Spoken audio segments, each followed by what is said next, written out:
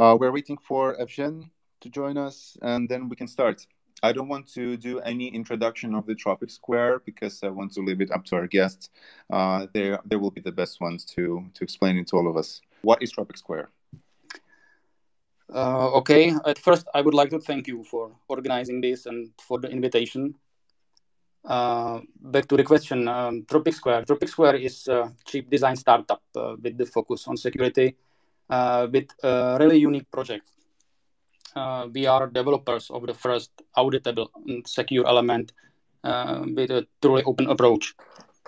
We see ourselves as an icebreaker in the old-fashioned world of chip development. One of our missions is to break. For the introduction, would you like to tell us about your pre-Tropic background? If you won't like to tell us, I'm very curious and interested. Can you please do it? Okay, sure. But I don't want to go too deep. So my whole career is connected with the development and production of electronics. It's my passion, my hobby. And when I met Slash and Stick back in, I think, 2013, yeah, I think it was 2013, they needed help with the finalizing of the Trezor 1. I remember that very well because I know that my girlfriend, now my wife, was really suspicious. Sorry. When I told her that I need to go out with a friend for a coffee at 7 p.m. So I have even a selfie with Slash from that meeting. And this was the first meeting when we had a serious talk about founding a new company now known as Tropic Square. Thank you, Evgen. Can I pass it to you, Jan? Can you tell us about your pre-Tropic background? Sure. Yeah. Well, simply put, I spent my career, which is almost 18 years now, in chip design industrial area, and by chip design was various assignments at the time. So I started work for local Czech companies where we developed embedded systems, which has a FPGA as a center chip in the design, and FPGA is a field programmable gate array. So it's a chip silicon which is fabricated as a flexible device, and then you have to configure it to provide a certain functions.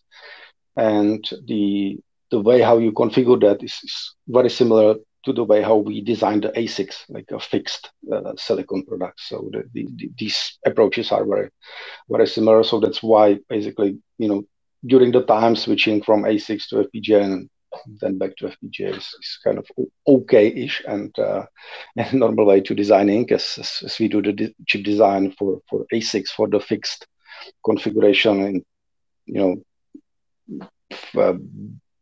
fixed function baked chip. In the end, you still use the FPGAs for evaluation and testing or subsystems and stuff like that. So yeah, it's been 18 years sounds like a long time. Sometimes it feels like it's been yesterday. So it's a very incredible time. And most recently, before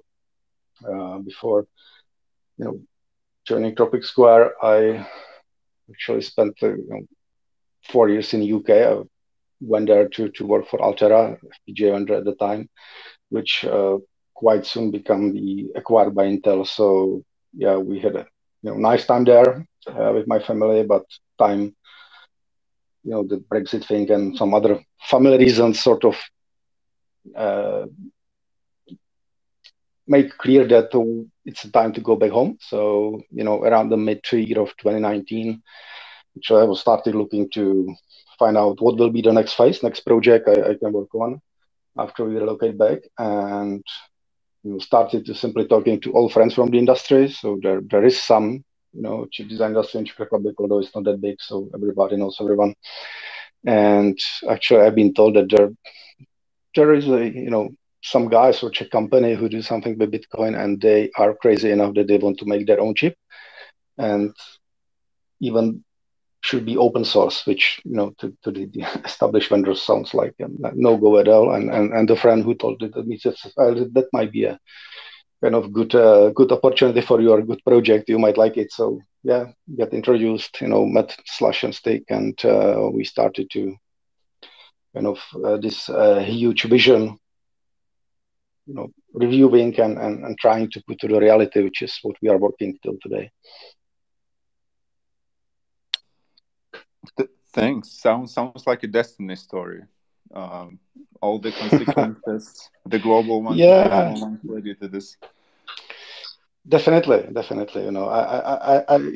Easily I can say I was preparing for this mission all my life. Yeah. Glad to have you on board. Thank you for the introduction. Let's maybe move to the first topic. It's the chip manufacturing and its current conditions today. No doubt that the industry is massive, and the numbers of transistors created in only 2017 had 20 trillion per second. I'm now checking the numbers. I'm not taking it from my head. For those who like numbers, it's hundreds of quintillions per year. So a lot. And what does this industry landscape look like? To specify who are the major players, if you may tell us about this, and how does that affect Tropic Square, particularly as a hardware startup? Those numbers are hard to imagine. It's hard to pronounce them, and even harder to imagine them. And this environment is not friendly for startups like Tropic Square, or small startups like Tropic Square. And it's almost impossible to go directly to a producer, a foundry. So that is why we are, or why we have a strong partner, and going to the foundry with this strong partner, not directly, because it's not possible for us. Yeah, just a comment from my side. I really don't want to comment about the things that chip makers or car manufacturers are missing the chips. It's for the newspapers probably. But what's really interesting is that the chip design is very complex, and if we say we do chip design, we are at the very, very beginning of this whole chain, which is more like to design the function of the chip, and then obviously there's a chain of tools and techniques and companies in the supply chain to make this reality as a whole. And this is quite normal, if you have this massive environment, massive system, which just needs to be very precise and produce a very high efficiency. It has to be organized. So the fact that we don't have a direct access to the foundry is just productivity thing, and obviously there are supply chain is designed for it, so there are the partners who doing the aggregation of the smaller designs and then getting the better time slots in the foundry, etc. So hopefully this massive or new situation in the industry will not affect us too much. At least we don't have any critical indications right now. And if we're talking about the current conditions of the industry and the supply chain, with so few producers and long wait times, how does Tropic Square go about planning production for something that is still being prototyped? We'll be talking about the chip itself a bit further on, just checking the ground now. The producers have still some fixed and open capacities for prototyping for new projects, because it's important for them from many reasons, like they can get new customers in the future, and of course if they close the gates for the new projects and new development, and this boom will go lower, then they have a problem later on, maybe. And we plan our initial production in the lower millions of pieces of units, which is still sampling for the manufacturers. With a small chip like our secure element. With small, I mean the area or the package. And of course, that can dramatically change during next year. We will see. But hopefully not. And we just checking regularly with our supply chain, and actually it might be interesting insight into the industry. And maybe someone from our listeners know better details who can send a link or something like that. But if you hear that it takes long time to get a chip, the tens of weeks for supply chain lead times it's pretty normal, and the chip industry is, at least used to be in maybe it's old environment when things were more, before COVID, when things were more predictable. But it was a typical that you have a lead times, half a year or so, and if there's some problem, you might get easily go to 40, 50 weeks. It's not that new from this industry. But what is interesting that typically there is a process like a design registration. Basically, the chip vendors through the supply chain partners and distributors, they know which type of design you are working on and which chips you will need to get for this development. Obviously, as it's with every development, it's pretty tricky, because when you start such engagement with these people, they will start asking about the volume. What's your estimated volume per year? What's the volume for the lifetime, and all this stuff? And it's hard to get these numbers, especially for us tech guys. When you do the design, you don't like these discussions. But definitely, the system is kind of designed to estimate these things. So something probably got wrong recently, and maybe it's no longer true, this approach. But it will be really interesting to see whether there were some signs of something that's going to change massively just from this data, which in the industry must have been. And what is the current state of the secure element market? Like, how much choice does a hardware company have when it comes to these types of chips? Like, I mean, it's super specific and could be super strict. I have no idea. I think, or as we have the feedback from the market, the importance is growing and the future potential is huge. One of the important aspects are the end customers, of course, who are from our experience or feedback we have unaware of the vulnerability of their devices, and they think the software security is sufficient, or even they doesn't not address security at all. For hardware companies, right, are choices on the market, but if you want a transparent and fully auditable solution, you have to wait a few months. In meantime, you still can get in touch with us during the development. Just don't be shy. We are open to discuss with everybody, and just contact me and Jan or our company directly. Yeah, and to your question, what's the current state? Like, if you mean it's easy to buy a secure element, or what is the lead time, then my answer is I don't know. But I mean, the secure element market, it's obviously is dominated by government IDs and the payment cards type of devices, which are huge volumes, and the main silicon suppliers or companies focusing on these ones, which would be NXP, Infineon, and others. They cover this market. That's no doubt. And the problem for the electronic system designers is that the overall adoption of the secure elements, like, it's still not something what is must have a feature on the system. So that's only few products are security designed for security or with security in mind, and then these type of products might have a secure elements. When we did the research, what's the situation with the secure elements, and talking to various partners in industry, they basically saying, yeah, well, if you do the design, you will make a provision for a secure element in the system, which is pretty easy, because typically there is a simple serial interface.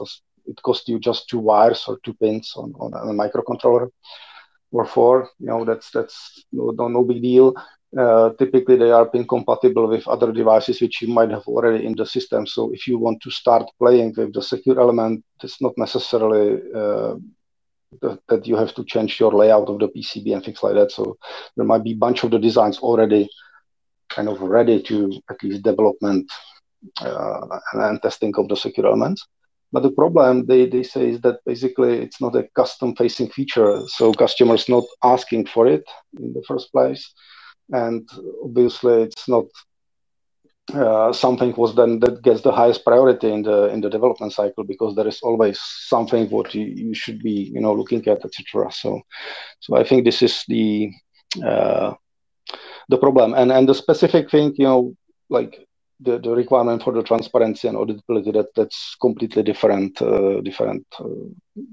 point of view and different mindset. So obviously it's not a mainstream, and it will not be probably anytime, because always it's kind of relative measure, and somebody takes security more seriously, somebody just don't care. So it really depends on the application.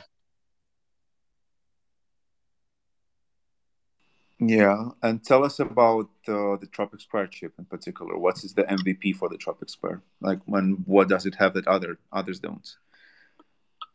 From my non-technical side, because Jan is the technical guru, and our chip will be designed specially to store critical sensitive data, all without compromising the Tropic Square Satoshi Labs vision of auditability.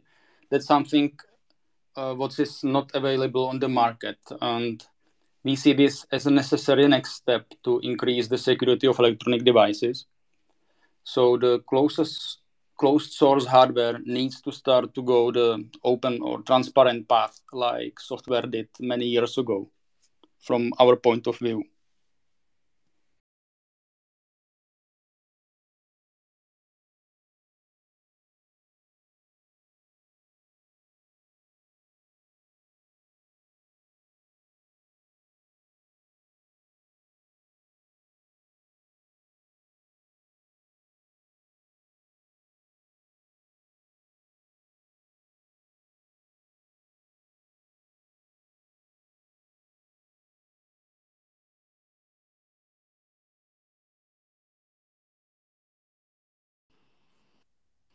And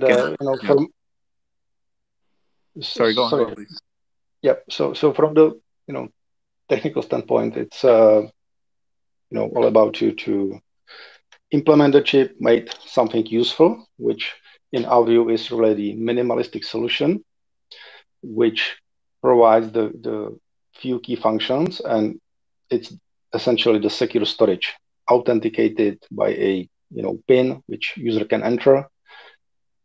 And with this PIN, you will authenticate to the memory, which gives you a back the high entropy number, which means that the good number which you can easily use in the cryptographic operations. And then from the application side, you can use this for generating the decryption keys and encrypt user data, for example, on the external flash, something like that. But we want to focus on sort of toolbox type of the chip.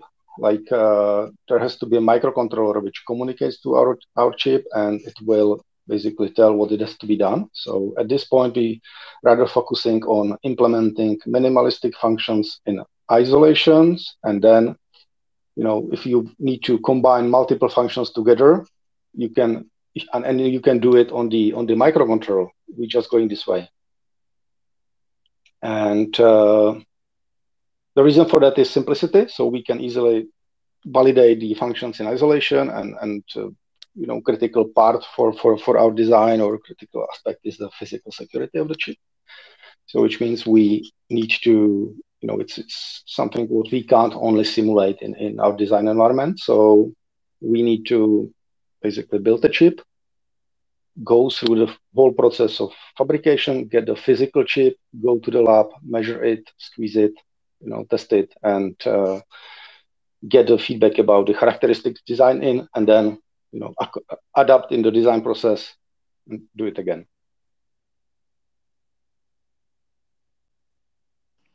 And who will be, or who are the end customers for a company like Tropic Square? Will it be a solution specific to crypto? I assume not. Yeah, you are right. It's not specific solution for a crypto, even though the first customer will be Trezor. And of course, we hope there will be others from crypto industry. When Tropic Square is a part of Satoshi Labs, doesn't mean that only Satoshi Labs can benefit from it or can buy it. It will be available for everybody. There are no borders. And companies that need to store security sensitive data on their devices, for example, like PIN code, or perfect example are USB hardware key manufacturers. They are a perfect end customer for our chip. And of course, from the industries, IoT, automotive, and much more. Yeah, do you want to add something, or Evgen? Evgen was quite precise. Maybe Yeah, I some. think it's Yeah. Okay. yeah. I think it's already been mentioned. Like it's the design process. Very important part is that we have started, and that's might not sound like a lot, but during the path we went, so looking just 1.5 year back or so, it's completely different set of knowledge we have right now. So we've been sure that we can't buy this secure element which is transparent, and the established vendors will not talk to us. That was pretty clear, and all these NDAs associated to that sort of are not compatible with the Trezor use case. So there was no go, and the only way was either waiting that somebody will do it or start doing that. And we decided to start doing that. It's more like to follow these suggestions, like I think it's called love it, change it, leave it. So if you don't like something, just try to love it. Maybe you can save your time, effort, and whatever. If you can't like it, just try to change it. And if you can't change it, leave it. So we are just in the phase that basically, Satoshi Labs didn't like the situation. So, Tropic Square has been established, and we're just working on changing the things. And the learning which is under the hood, or it's not really visible publicly, is that we're not alone on this path. There is, bunch of the groups interested in having the transparent security. And if you talk to the security experts, they all agree that the transparency is really important. And typically they not really happy with this environment or the options technically, which they only have with the current closed source solutions. But it's a matter of time, and at the same time, the importance of the securing the devices is going up as well, because our lives are getting more and more digitalized, and basically people will hopefully start realize soon, and it's a task for doing a good learning and awareness of this problem, that basically just using the gadgets as they are provided on the shelves of the shops, it's not enough. So then it can easily put you some nice gadget which you can connect to your home network may easily compromise or make a troubles in to your life, because basically you having a lot of sensitive stuff in digital form, and the overall security or overall status of the security of the electronic devices is not that yet at the level it should be. So, and if you have the same need, like you would like to change something about the situation, just talk to us, and we can we're just building the network of the experts, and trying to basically change the environment a bit at least, and we will see how far or how many iterations it will require. But definitely this is the way how to do that, and we are fully committed to this path. Thank you, Jan, and thank you for me personally for covering up while I was trying to ask you the next question while I was muted. This is going. We're staying within the topic, but I think we lack some context and the essential ones. What I didn't ask you, what I'm interested about, and what might be interesting for some of our listeners, is what is a secure element itself. Okay. First question. Second, if I may add to it, so what are the specifics of its manufacturing, and why a transparent and auditable part of it is so important? Okay, so yeah, the secure element, it's a chip, electronic chip, which is designed to serve some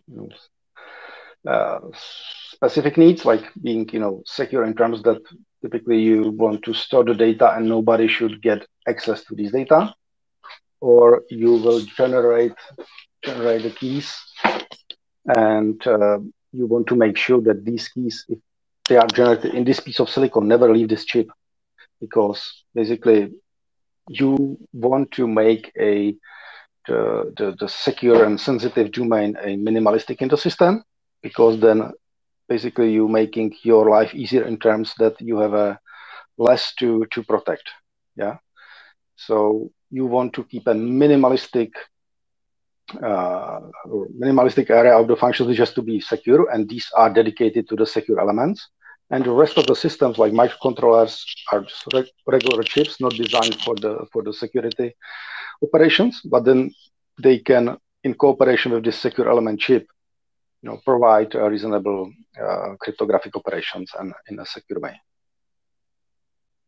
So to do that, you do a design as a standard chip design, but then you need to put some extra stuff, and the extra is actually the way how you implement the chip, the extras in terms of which extra IP cores and detectors, attack detectors you are putting on the chip, etc. So basically, you adding extra layers, like virtual layers to the chip. There also might be extra layers, which might be a complete mesh which covers top of the chip, and providing this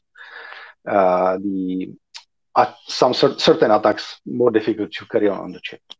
And I think it's very important in this aspect to mention that these chips are electronic devices, and there is the natural thing that when they do the intended operation, they consume power, and the power consumption might be dependent on the data which they are processing, and that's something where then basically the chip can say, hey, I'm working with this secret value or something like that, indirectly. Yeah. So there are the techniques how to get these numbers from the power consumption profiles and some other techniques. So this is extras which you want to implement. Basically, make sure that your data are not process data, or the power profile is not data dependent, etc. So you want to mask it or do some other tricks at the cryptographic algorithms to make it so-called side channel resistant or side channel robust. So these are the extras at the design side, and then the production is more or less same, because then you enter the foundry, and the foundry obviously there are some security processes, and the vendors of the secure elements would tell you that there is a certain certifications on the chip and guarantees and all these processes like you do it in secure environment. But the thing is that when you design the chip and you implement everything, at some point there is a data file which goes to foundry, and this data file contains the details how the chip should be exactly done from bunch of layers in the chip manufacturing process. So this is really the sensitive part, because we do design stuff to make sure that the chip is not leaking the sensitive data when it's in operation. But this is something what you have to secure as well, and that's what hopefully in longer run Tropic Square and the associated activities will change, that we will be able to be a transparent down to this level, and still implementing the hardware in a secure way when operating.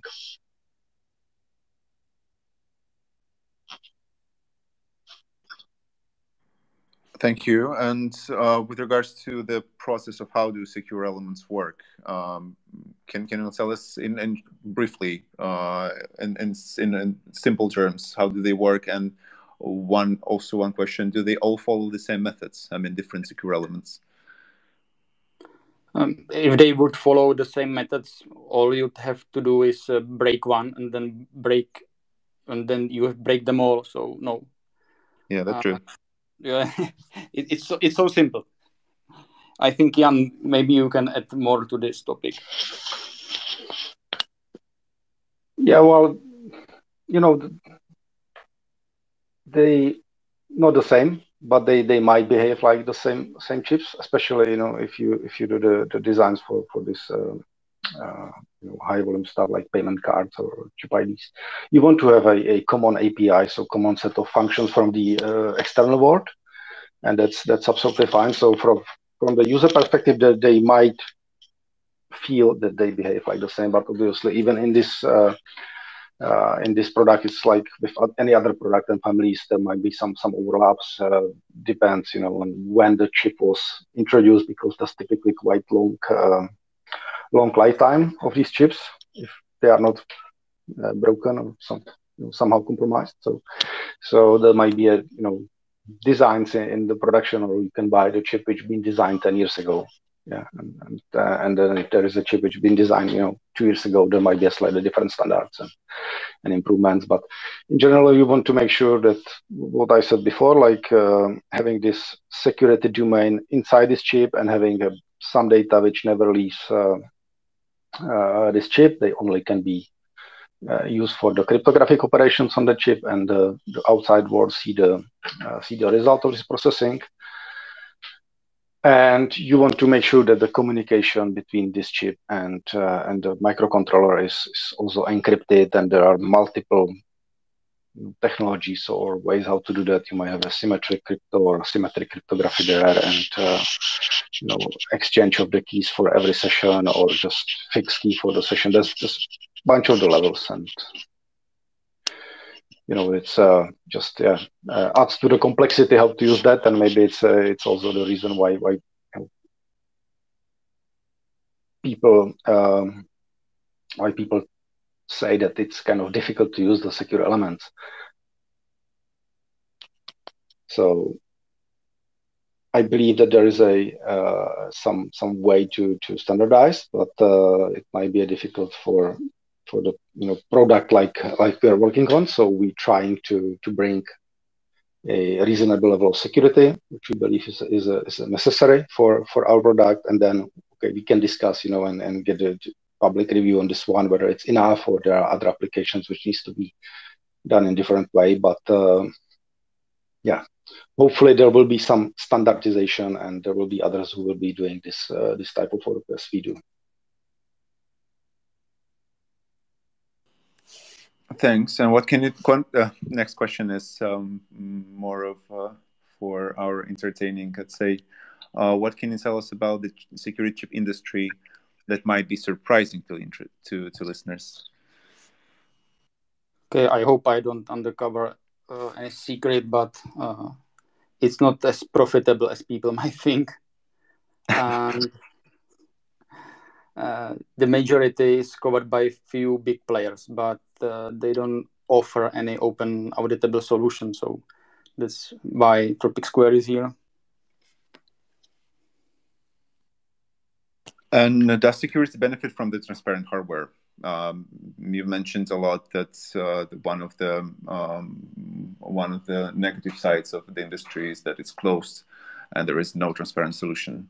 Is there isn't any reason not to use a secure element that isn't completely transparent and auditable?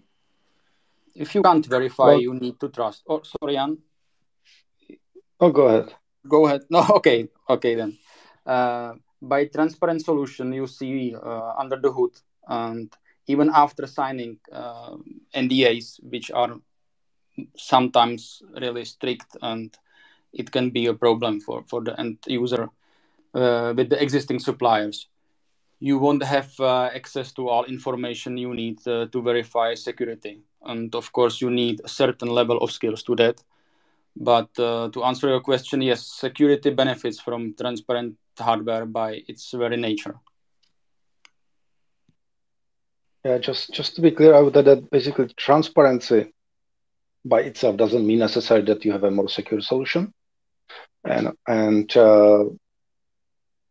what we are, doing is that we kind of losing this benefits of obscurity, which means that we have to do something else, because obviously the obscurity works to some extent. Yeah? So that there is a lot of effort to put to cover the implementations and all this stuff. So for some population or some people, it's enough.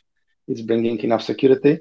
But obviously there are the other peoples which, even without knowing the details of the chip function and chip implementation, can break the chip and reverse engineer and everything.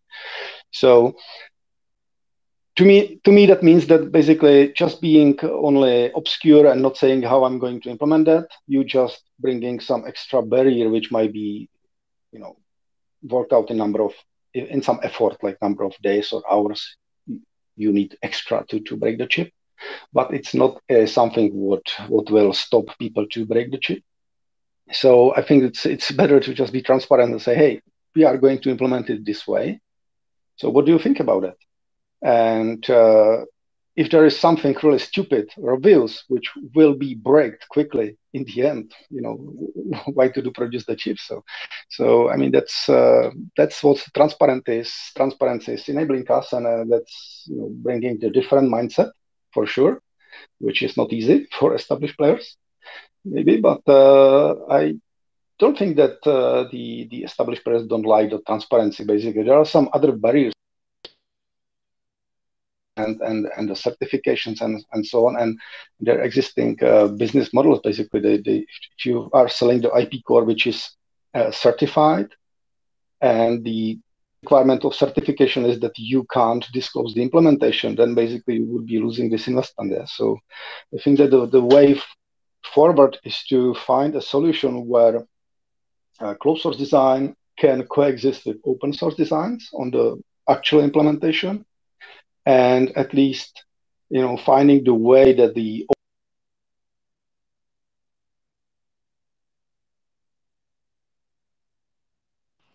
Jan, we lost you, unfortunately.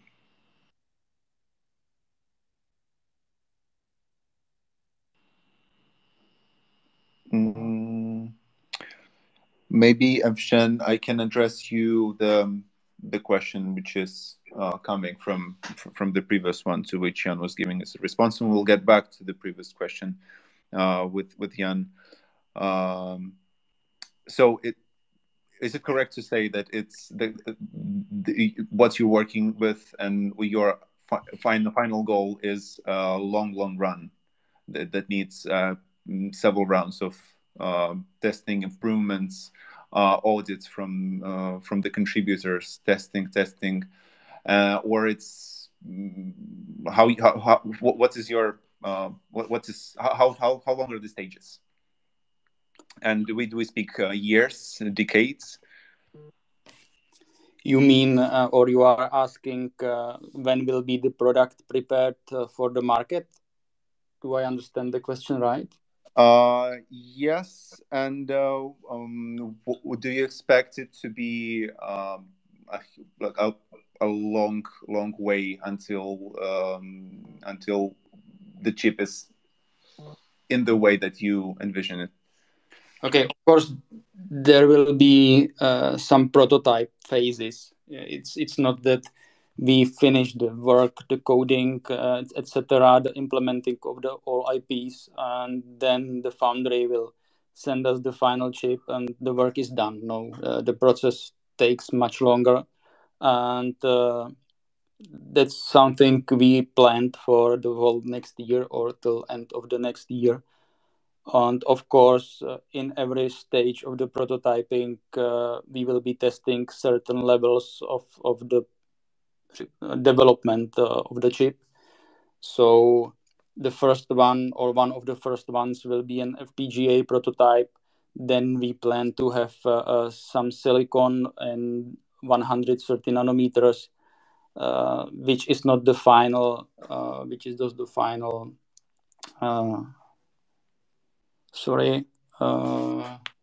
Size, because it will be 55 nanometers, but it will help us to test certain functionalities of the chip, and hopefully end of next year, the fourth quarter of the next year, we will have a prototype for Satoshi Labs, which will be available to test in the Trezor. Does this answer your question? Yes, pretty much. Thank you very much. Jan, we have you here again. Would you like to pick up on where we lost you? We were discussing the importance of the transparency. Yeah, I'm not sure at which point my connection dropped, but yeah, I will just summarize very quickly. So yeah, I was about to say transparent doesn't necessarily mean more secure. It's clear, but we believe that it's really different mindset thing to develop the transparent implementation, and just doing it in the the obscure way doesn't serve doesn't mean that you will get a chip which can be broken. So we want to be transparent, and actually we're working with partners and experts in the field. So it's just to not make the impression that we do everything ourselves. It's sort of arrangements and getting the same-minded people, and building the network of the people who kind of can help with this transparency.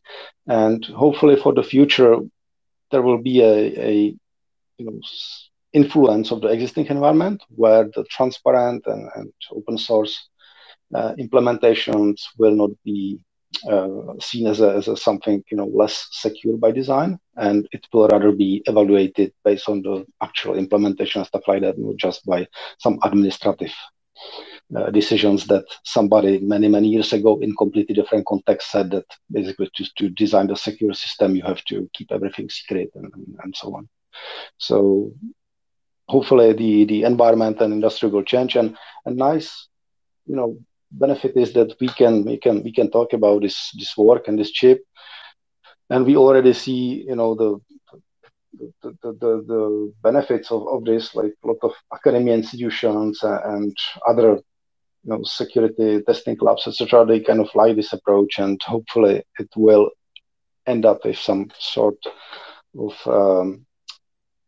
say for the design formalization of the process, because the fact that the design industry has been closed for years in this particular area, there are no easily followable guidance how to design secure chips. So it's kind of exercise to find what is appropriate, and as people are not allowed to talk about that, this minimal exchange of information. So some of them are at the universities, obviously, and the research institutions. But what we have here as a big potential of the Tropic Square project, or side effect of the Tropic Square project being public, is that basically these people can talk to each other and bring better solutions even for their closer solutions, but influenced by the open source and transparency. And this is actually happening. Thank you. And maybe let's go to even more abstract level and discuss the general way of the chip design process. Can you tell us about it? For a person like me, it's mostly a stress, because I'm not so deeply technically proficient as the experts in the development team like Jan and the others. So I think that's a question for Jan. Yeah, I quite like to. I sort of assume that people can understand how the software is done, like that somebody types some text and then run a tool compiler and provide some binary which a CPU processor, which is actually ASIC chip, can understand and do some functions with it. And I like to say that the chip design is very similar at some extent, at least in the initial part, which is this functional description and implementation, which is what we're working on right now. Because we using languages which are called hardware description languages, or you may heard about Verilog or VHDL, which are the traditional one. There's a bunch of the new stuff as well, or new languages. And we actually do type the piece of code, piece of text, which describes the functionality. And then we can run it through tools, like simulate the functionality, see the actual activity of the signals, etc. And then it's process through another tools, which is called synthesis. When you from this source code description, you will get a netlist, which represents a schematic. So it's more like electronic design at this point, but still just the function. And another set of tool and activities make sure that you can place these. The netlist is represented with logic and ORs and similar blocks, like simple logic functions for the digital design, which are defined by the technology library. So basically, you have to select your foundry where you will be producing the chips, and they will tell you, okay, this is, for example, 28 nanometers, so you will get a design kit library, and the synthesis translates your text, which is quite generic, to schematic, which using this technology cells for 28 nanometers, for example. And with this, then you just need to place it, everything place and connect. So it's more like it's like a PCB design, but with a different scale, and again, done through the tools. But in the end, you will get this description which you provide, which is called GDS2. It's a final file which has a full recipe how to make a chip in given technology. So that's how I like say that it's like a programming, and I sort of invite people to try to look at the hardware design and chip design particularly. It's a lot of fun. Sounds like fun, but still too hard. I cannot imagine myself being comfortable in that sea of yours. Okay, so I'll put it in another way. So if you have something complex, you have to break it down, and if you can manage it or understand it, then you can start to building back again. But if not, then again, go down, break down, simplify. When it's simple enough, then you can use this function as a basic building block and trying to, go back and build bigger systems out of it. So it's more like Lego kind of approach. Like you have a certain function blocks which you want to reuse and replicate, and you can build a cryptographic scheme out of it. You might have a system like multiplier, basically some piece of silicon or represented in the text description, which know how to multiply two numbers, for example. Yeah, and you can say how big the numbers should be, etc. So it's a lot of fun, definitely. Yeah, and Jan, for you, maybe Evgen, for you too, what have been some of the biggest learning experience so far during your road in this industry? Everything. With Tropic Square, it's definitely the thing that you have to start doing something. You might not be, correct first time, right? But it's a learning, and you never know what will happen tomorrow, right? So if you do not start, you will never move. But if you start moving step by step, that's what we need to do. And the fact that we can say what we are up to, what we are doing, is definitely helping in this area, because every time we did some announcement, something like that, always somebody came to us and said, hey, okay, I'm working on this one, what do you think about this, would this be helpful to you, etc. And I don't think that these are the contacts or people we would ever find through the Google or natural network around us. So definitely it's a huge learning. The fact that the area we are working on, like operating on the security, it's a really tough one, because it's not like that you do something and you are finished, right? So it's rather a process. So we have to continuously evaluate and checking it and so on. So it's not like you are done, probably never, because always security is sort of catching up with the other aspects, which puts the attacks more affordable, easy to do, or technology improvement makes them makes possible what wasn't realistic a couple of days ago or was way too expensive a few years ago, and so on. So this is really the path, and it has to be carefully followed, like step by step. And what sparked the idea? The idea came from Stick and Slash in many years ago. I can still remember the talks really 5-6 years ago about making own chip. But the serious intention started during the second half of the year 2019. I know the guys did some research on their own, but since it wasn't their main focus, it got to the point where we said we needed to do it properly and full time, and that led to an invitation for a coffee from Slash, and you know the rest. Yeah, we know now. And going back to the chip and manufacturing processes.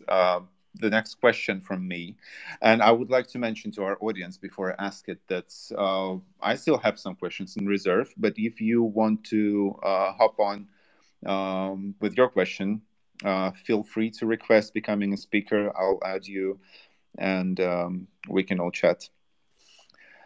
The next question is: are there any specifics you could share related to the implementation of the Tropic Square chip testing? How will the chip be incorporated into devices? And is there any way to upgrade security for a device that is lacking a security chip now? Yeah, so currently we see the chip as a standalone with external device doing this secure element type of functions. The package is similar to other secure elements on the market or serial flash memories, which allows us to be a drop-in replacement for the existing design. So if somebody has already the design which features some secure element, they might easily migrate to our solution and test it. Just one thing. The other thing is that I mentioned before that basically this is pretty standard. So pretty much every microcontroller has such communication or is easy to implement, and then you can extend the regular microcontroller with the secure features by the solution. So the primary focus is to do this as a dedicated chip, which you can connect to any microcontroller you want. So we will be very flexible here.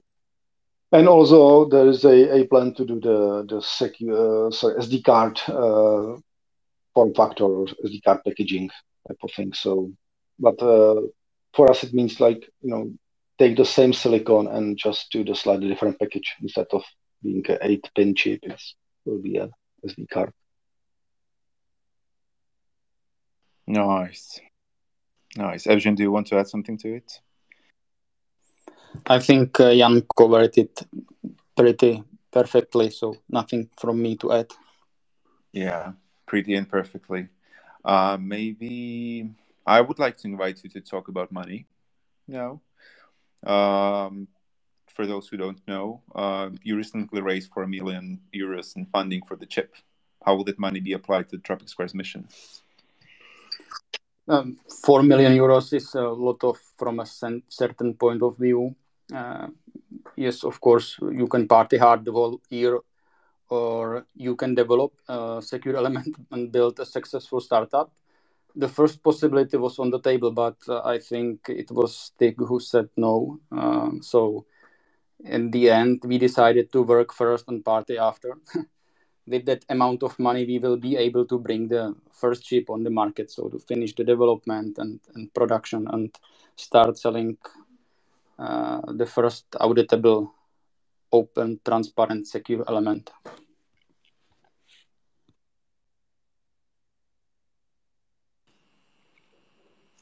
Okay, so no party, only developing. There will be a launch party, of course, and I think we will do some parties during the process of the testing and the sampling. But not in 4 million, yeah. Okay. Yeah, I prefer to spend money on technology and people. All right. We will spend it on the people for the drinks. Okay. All right, I got for the you, development. Then the next question: how does one go from off-the-shelf components to a custom chip? What are the limitations of the process? If there are some. I think at first you have to step up from your comfort zone, and of course, when the off-the-shelf solution is not sufficient for your needs, then you if you have a great idea and want to take a benefit from it for your product. So that's a way why, or I hope it answers your question. I think, Jan, you can add something more. Yeah, well, I would say that that doing custom chip is pretty standard thing to do in the chip industry, and the reasons for that are various. Like you want to have a control over the supply of the chips, which getting quite important these days, or you want to address specific longevity requirements, like you want to make sure that you will have chips for next 20 years. The cost optimization when basically you invest more upfront to do the chip, but then you will get a lower unit cost. Obviously, you have to have volume to sell these things, but that's all inputs to this equations and discussions at each custom chips design start. And yeah, it's pretty useful because during what you are doing, essentially from technical standpoint, you integrating things closer together. So you saving area, saving power, increasing performance, lowering costs. So that's typical aspects which everybody is happy with. But then as Sergeant said, so maybe a bit of stepping out of comfort zone and do the heavy lifting, design the chip or find a partner who can help with that. But it's not that unusual, I would say. And what about yeah, sorry. Yeah. No, I want to say this disclaimer that I was in this industry for quite a long time, so doing the ASICs for customers, and it's typical business model. So it's called fabless design houses. So you basically translate the customer specialist into the silicon, and that's good business, which quite few people are in this one. So the difficulties, there's a bunch of the stuff which is tied, for example, to the technology node, which you going to use, but not all the chip developments needs to go to this, bleeding edge 7-5 nanometers, stuff like that, like Apple and other high performance chips requires.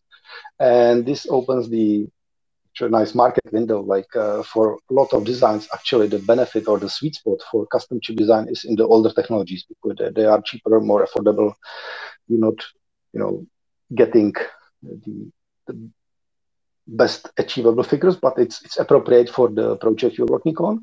And again, it depends whether it's just the digital logic or it's a mixture of the digital and analog and so on. So if you do the RF, there might be a different technology node, kind of sweet spot for your solution. And also, and it's something what we went through last year when we were selecting the technology. Like you can't do a chip with just your piece of digital logic. So you have to have some other IP cores, like power supplies, clock source and I/O cells, etc., and maybe some specific IP cores which do some functions. Like in our case, it's a flash memory core, and so on. And these are fixed designs for particular technologies. So this equation gets quite complicated, or it's rather the metrics. Like you have a wish list of the functional IPs and stuff like that, what you want to put on the place or on the chip. And then you have to find the right supplier for this one. And if you look at the suppliers, there are dedicated portals where you can read that that the suppliers has everything, every single IP you can imagine that they will get. So you say, okay, yeah, that's fine. Let's do it. And then you start talking to them.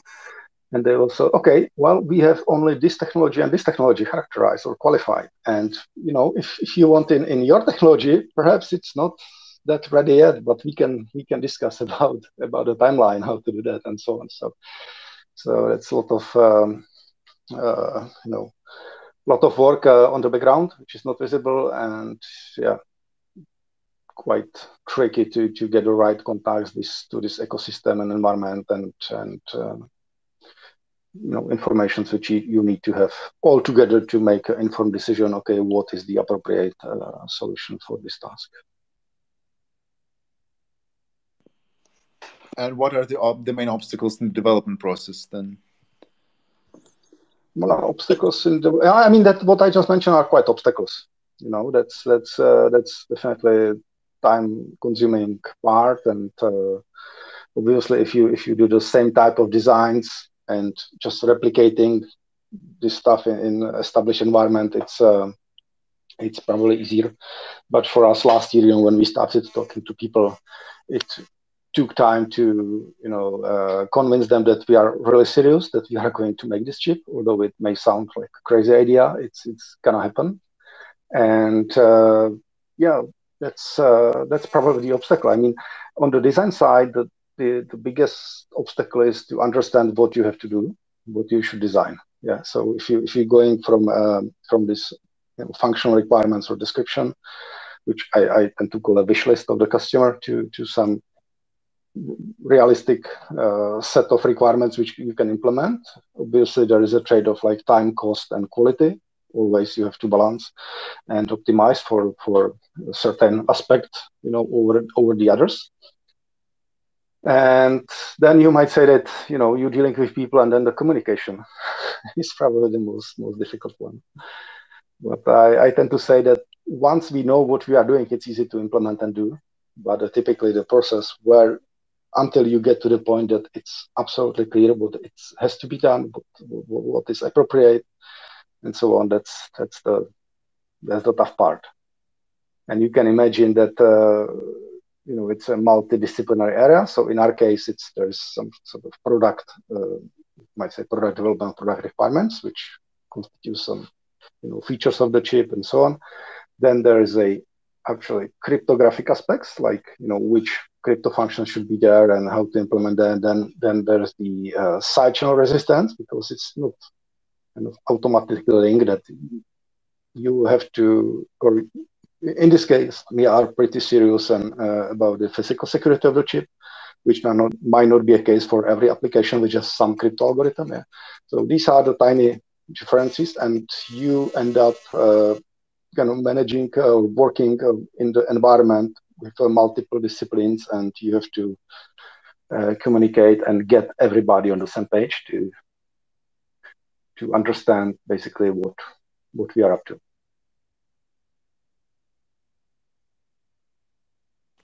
But I guess that this is pretty similar in every other areas, right? So more or less, yeah. We're people, and that's it. Yeah, and giving all that, is it even possible to make Tropic Square chip fully open source from day one, for example, or it's also a long-going process? In certain conditions, like unlimited funds, plenty of time, availability of experienced people, without an excited customer behind your back, like Satoshi Labs, who is every week asking when the chip will be available. Yeah, it's possible. Joking, of course, a little bit. And what parts are closed then? If we're talking about the process again, I'm based on your joke, it's not impossible to make Tropic Square fully open source from day one. So following question is, what parts are closed? You don't develop the chip from scratch, obviously. You have some foundational parts you're developing, right? Yes, correct. And that's I already touched on that. That basically, when you select the technology, you have to get something from the third parties to do the implementation. So in our case, we focusing on the are designed for the digital part of the chip, which is the place where the customer data are processed. So it's everything from the interface to the internal memory, which is the flash memory, and it's third party IP core. So we can't disclose the actual implementation of the flash memory, but what we can do is to encrypt data before we store them in that memory. So it's not a big deal, and even if it's possible to extract the data from the flash memory, still the data will be encrypted. And then you have to have some other stuff like clock source and power supplies, and which are analog IP cores, and some specific security related IP cores, which are the attack detectors like glitch detector and laser detectors and stuff like that. So these are the typical IP cores we getting from the third party, like through random number generator, puff core, and stuff like that. But again, the reason is that basically they don't exist in an open, transparent way on the market these days. So if we don't go this path, there's no chip at all. So we just decided, okay, let's do it this way, and we will see in future. Hopefully there will be a way to get it more open. But if we succeed in this level, then probably it's not really need to go that far, and we might focus on making it more robust in the domain which we currently identified as a critical for a transparent part of the design. Yeah, I hope so too. Thank you for the thorough response. I, on my end, have one last question reserved. I would like to again mention that if any one of our listeners would like to hop on with the comments or chat with Jan or Evgen or ask ask question, please request becoming a speaker. I'll add you. And if not, we will call it a day. And so last question is about the future plans. What is the roadmap for Tropic Square? How long will stages of testing, production, pre-order, collaboration with other companies each take? Can you tell us? I mentioned it in some other questions before, but yeah, just to summarize. Yeah, to summarize it, we discussed it yesterday again with Slashstick and Stepan. So the optimistic plan is to deliver in Q4 2022 engineering samples production, and we are still looking for partners or customers who have transparency, auditability, and security at the first place. To get in touch with us, and don't wait till we finish the development, and just write us, and we would like to meet you and of course discuss with you your needs and what can we offer to you.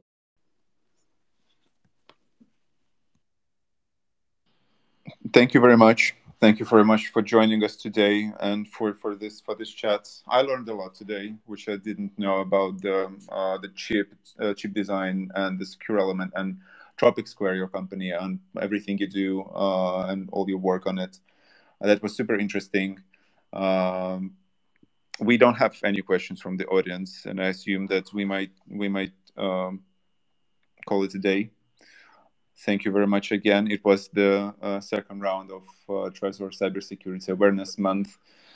Just to announce that next week we will meet with James Lop and we will talk about how to stay secure in the Bitcoin ecosystem and how to stay away from scams and phishings. It was a great pleasure talking to you, Evgen and Jan. Thank you to everybody who stayed with us and listened to this spaces. I hope to hear you soon. Thank you to you all that you stayed. Wish you a nice evening. Bye. Bye-bye. Thank you. Bye-bye.